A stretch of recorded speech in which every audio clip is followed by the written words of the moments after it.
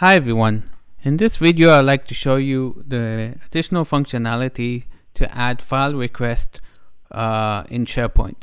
If you haven't seen how it is currently possible in OneDrive, I'll link to the video here.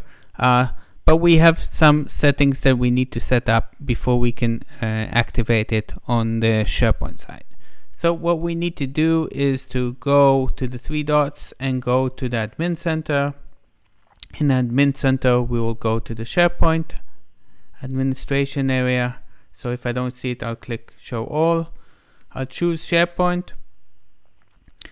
And actually what we first need to do is the following. This link is actually explaining what are the things that are needed. First of all, to enable any one link. Second of all is to configure view, edit and upload for anyone. And let's see how it looks in Admin Center. So we're going back here. We will go under policies to sharing. And first of all, for SharePoint and OneDrive, we need to set that it's anyone. If it will be on something else, it will not work. So this is the first thing. Second of all, we can set here the defaults. This is not that important. What's important is that the folders will have a view, edit and upload. Once we have this set, then actually on the tenant level we have it. But in addition, we also need to do it on the site level. By default it inherits it, but some sites will not have it. So I'll go under sites to active sites. I'll choose a site, and if I mark this, I will go to sharing, and you will see that by default it's not for anyone. So if we want it to be visible, we need to add it to anyone. Each organization should consider if they want to open anyone for the SharePoint. It has its risks, but you can activate it for specific sites only. So actually we'll press save, and now if we go to the site, I can click here, just a second, and actually if I go to a document library, I should see, just like in OneDrive, that we will have, if we create a folder and mark it, so this is a folder, so let's create a new folder and call it file upload. We'll create it and we will mark it, and on top we go to the three dots, we will see request files. Here actually what we can do is give a name, contracts, and we can click next, and actually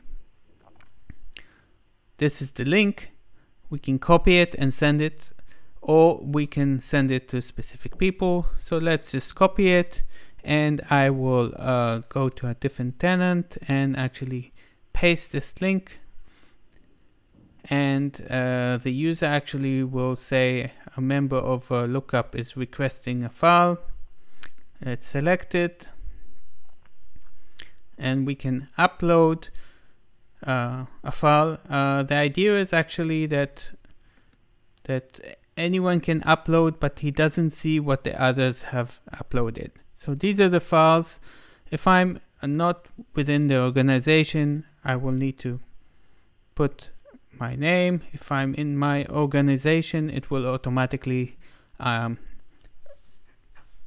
take my name.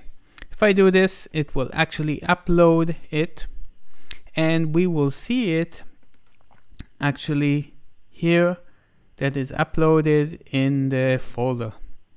What it will do, it will add the prefix of my first name and last name to the file. So this is actually the functionality, just to show you that if I want to deactivate it, even if on the tenant level it's set to anyone, if on the site I actually say that my sharing is not anyone or click save, this functionality will not be possible. So let's refresh and actually try a different way actually to see the menus. I can right click and see here all of the possibilities. You see the request file is not available because on the site level we did not enable sharing. Oops, request file is still here. Let's just test again. It should not be the case. Let's refresh. Sometimes it takes time.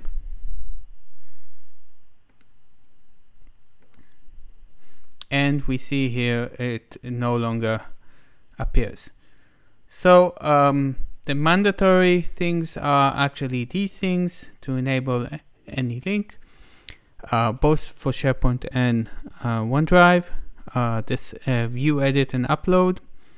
And you can see more information. So test it and see you in the next episode. Goodbye.